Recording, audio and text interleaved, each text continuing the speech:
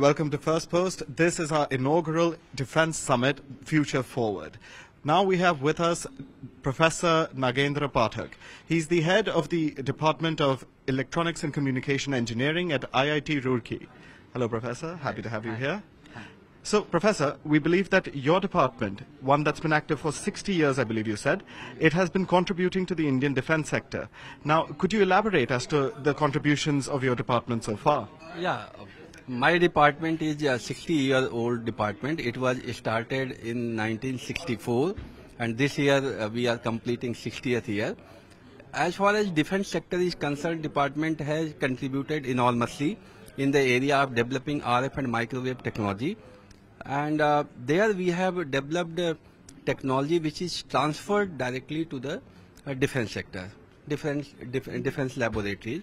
Some of the technologies which I had personally developed was one that detection of heartbeats and respiration rate of a person from a distance, for example, 2 meters, which can be having its impact in defence sector, especially during the war, etc., whether a wounded soldier is alive or not, so that quickly we can go for a search and rescue operation. Apart from that, some of the front-end technology we develop, for example, antennas, power amplifiers, and they are also transmitters, they are also transferred to the various defence laboratories. Recently, we started one more activity in order to directly focus the problem of 5G and 6G research, and that is master's program in terahertz communication and sensing. This is a very ambitious program where we have allocated 4 sponsored seats for DRDO and defense also, and we are directly focusing millimeter wave and above 100 gigahertz technology, so that the developed technology can be used for development of broadband communication and high-speed communication for future networks. So now, sir, the technology you mentioned, 5G, 6G, this comes for the average person. You think of that, you think of normal cell phone communications. How easy is it to develop technology for the defense sector and then have it utilized for the civilian sector? See, as far as 6G technology is concerned, the main objective of 6G technology is the integration of human body, terrestrial network and digital world.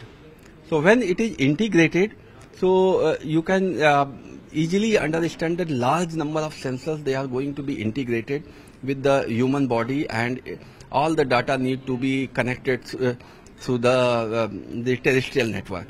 So that is going to generate huge amount of data which cannot be manually processed. So therefore it finds application of AI and machine learning, huge application of AI and machine learning.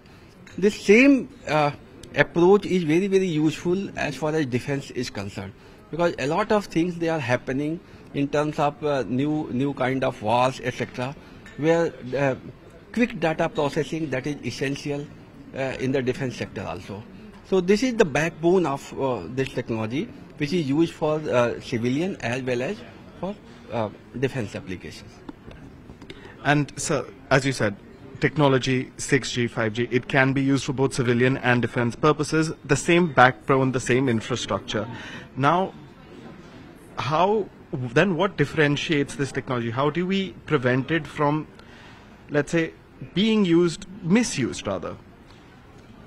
Yeah, any technology can be misused, that is fine, but see, a lot of encoding approach and preventive approach, they are available, and they are basically introduced when the same technology which is say developed for commercial purpose or civilian applications, it is designated to use for defense sector also. So those provisions, they are there, those protocols, they are there, they will be introduced so that it can be safely used for defense, and it cannot be, data cannot be leaked, information cannot be leaked. Okay. So those provisions, they need to be introduced, and basically those who are working in the area of defense sector, they take care of that particular part. Thank you so much, Professor. Thank you so much for joining us.